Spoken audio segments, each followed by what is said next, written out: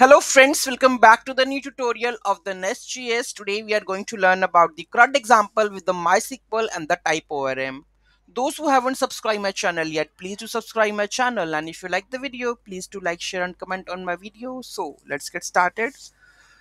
So here we have the code base. So this is the source directory. Okay, then we have the DTO file for the create user DTO, update user DTO. Then we have an entity, that is user entity. Then we have a user controller, user module, user services.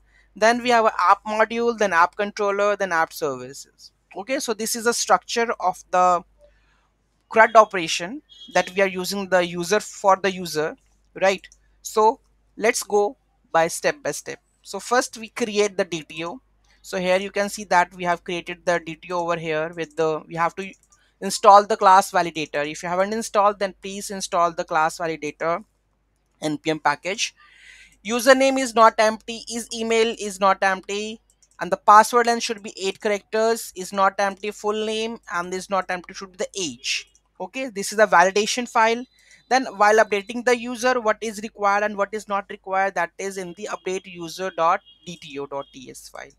Okay, next we have a entity, user entity. So this will create the database, sorry, table into your database. That name should be users, so it requires the id, username, email, password, full name and the age.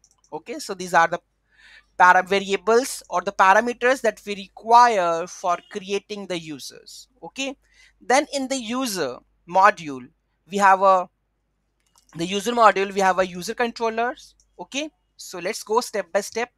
So this is from the NestJS common. We require get, post, body, patch, and the param and the delete, because for the you can see about the params like slash id we required, so we require the param for that reason. Okay, so the rest of that we are using the validation pipe that is common from that one, and create user DTO and update user DTO while creating the or updating the user, so we require this DTO. Okay, then user services where we have the logic for saving the data, getting the data, updating the data, so all the logic will come into the user service. Okay, so here we have the export, we have the routes, that is users. Okay, the first one is get all users. Okay, then we have a post, add new user with the validation pipe, data, create user DTO. So here it is validating the data. Okay, so if I click over it, so it sees that the is not empty, username is email, so it validates the data before inserting into the DB. Okay, next we have a patch. On the behalf of ID we have to update the data. Okay, so update user, right? Then the last we have a delete one. Okay, so let's go step by step. Okay, so here we go with the first we will get the users. Okay, but we haven't created the users right now, so first we create the add new user. So go over here, this is our service file where we have the NestJS TypeORM inject repository, then user DTO, update user and user entity. On the behalf of it we have to create the user, right? So add new user first, and here we go with this one. So we require username, email, password, full name and the age. Okay, so let's go and create the user for that one. And then this dot repo, because here in the in the constructor we have to inject the repository user entity, private repo repository, that is user entity we are using. So with the help of this dot repo we have to create the user or save that one user. Okay, so let's go to the postman and create the first one. So here we go with this one. Let's find out the routes. So npm run start. Okay, so the routes will come over here, that is API users would be our route. Okay, so let's go first one, that is API users with the post method. Okay, so here we go with this one. Okay, and which would be the post request. Make a post request, go to the body, go to the raw and the JSON and here we will make a request over here. So what we require it, and we have to log in with the database also. So localhost minor, then root, our password we need to add over here. Okay, so this is the test DB, and here we have to create the users. You can see that the table is automatically created when I have just restart the server. Okay, so it is created. Let's create the users. So what we require for this entity, we require username. So let's go and create the object with the username in the body. So here we go with the username. Okay, so put any of the username like Rajni90. Okay, next field what we require, that is email. So we should add the email now.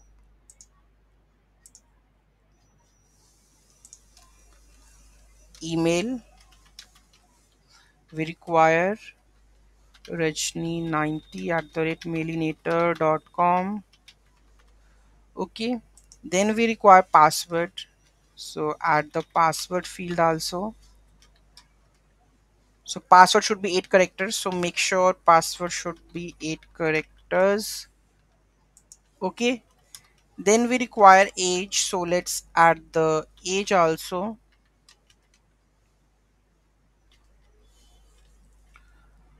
Age is there. Then we require the full name also. Full name is there, right, in the DB. Select the source. Full name should be there, right? So make it full name like this. Okay, and here we add my full name, Rajnikant. Okay, this is added and this is done, I suppose. Let's try to hit this one. This is created with the ID this. Let's go to the select data. One record is created. You can see. Okay, you can, if you want to make the ID should be primary, then you can make it primary also. Okay, so this is, you can say, custom ID I have created for that one. Okay, so one record is added over here, right? So this is the how to create that user is done. Let's go to the next step.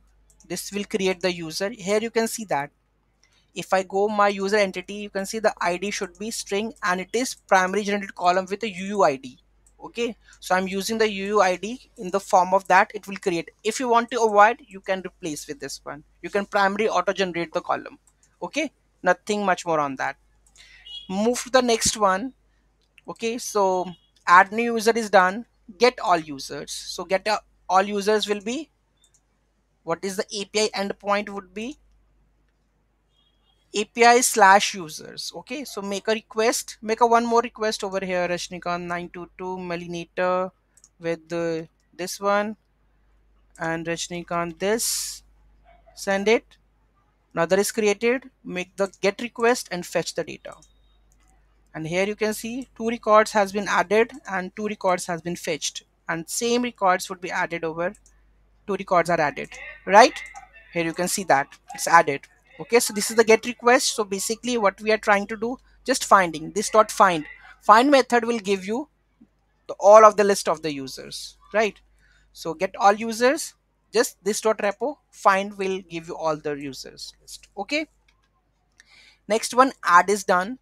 Okay, next we have to update the user. Okay, so we require the ID to update that one. Okay, so update user DTO. So update user, what it require, update ID, whatever data you want to send you can send to update that one. Okay, but require the param as a ID. So make sure you have to pass this ID. Let's suppose I want to update the first one and I'm going to add this like this. Okay, let's check the endpoint would be API users ID and the patch request is there. So make it the patch request. Okay, patch request is there and body is same one. Okay, so let's username would be, I'm getting to add technical Rajni. Okay, and I'm going to update this one only. Let's, and the rest of the data would be same as this. Okay, I'm going to change the email address ID Rajni 44, and here I will add technical Rajni, right?